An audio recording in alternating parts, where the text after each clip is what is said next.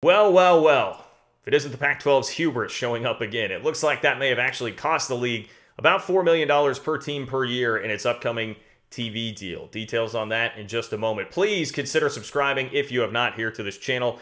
We talk college football, college basketball, and conference realignment from a Big 12 point of view here on this channel. Make sure you subscribe. Make sure you click the bell so you know when it is that I'm going live, which is typically twice a week. And you can support the channel on Venmo as well. It is John-Kurtz-4 to do that. We've got a good piece here from Dick Harmon of the Desert News where he basically aggregated some quotes that we've seen recently about the value of BYU to the Big 12's TV deal and the fact that the Pac-12 had a chance to take in BYU but did not, and they are missing out on value in their TV contract because of it. I'm sure this one will resonate well with Utah fans.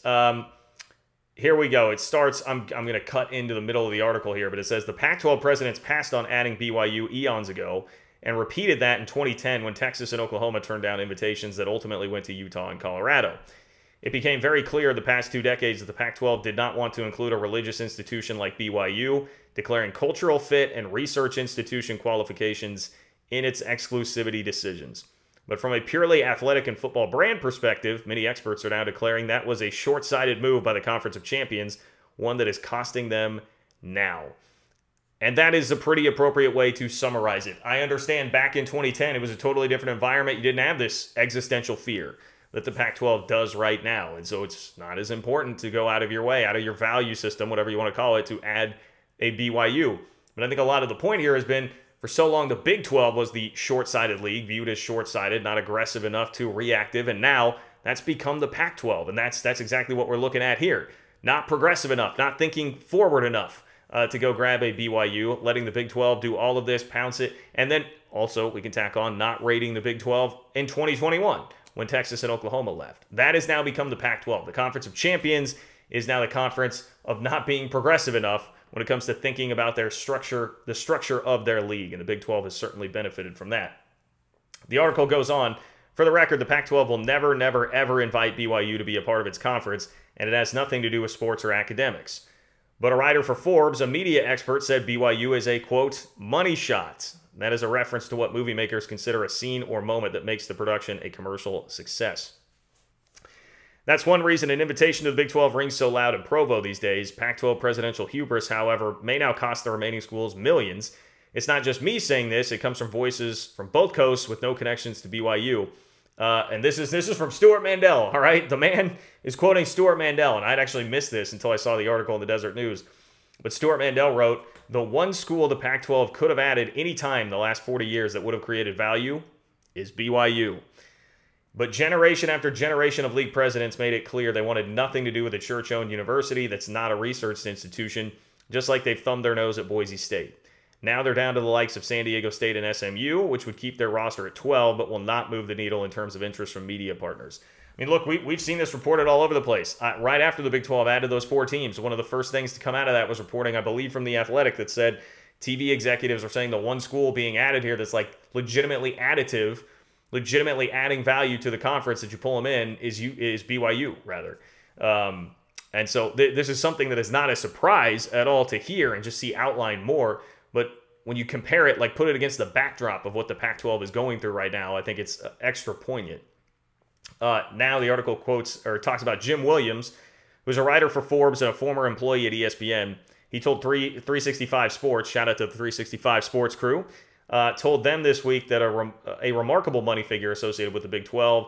Williams was asked what stood out about the Big 12 and their expansion and what tactics stood out to get a $31.6 million per team payout. And he said, first off, we have credibility for going out and expanding, and I don't think Bowlesby gets enough credit for that one. The money shot was BYU.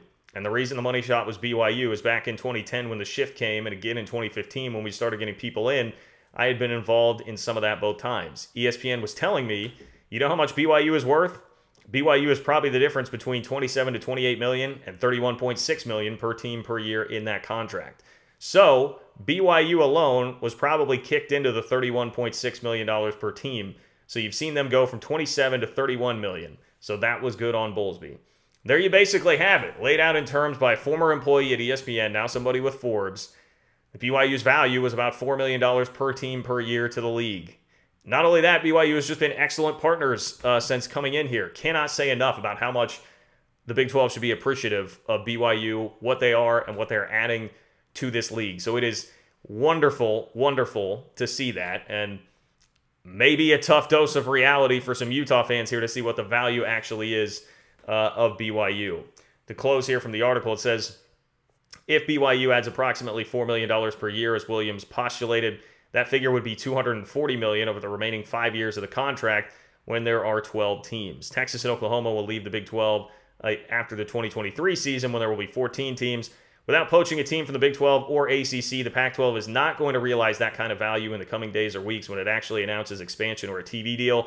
And that's on Pac-12 presidents, not their commissioner, George Kliavkov, for generations. All right, so actually taking some heat off of George. Hey, maybe George actually liked this article. This one's not pinning the blame on him here for BYU. He didn't really have much of an option there. When the Big 12 swept up BYU, Pac-12 is not really in a position to be wanting that. So it is tough. It's like, yes, the Pac-12 is much more reactive now than proactive. That would have been a tough move to sell at that point for Kliavkov before USC and UCLA had actually left, right? I'm not legitimately blaming him for that. But it is the overall hubris of the conference that we have seen reflected and manifested in multiple ways throughout this entire process that has kept BYU out of the league for a long time and now is going to really hurt them here. Because it's not just that you wouldn't have had the extra money and extra value from BYU in your league. They also would not have been available for the Big 12 as a lifeline when Texas and Oklahoma left. But that's the way the cookie crumbles, I suppose.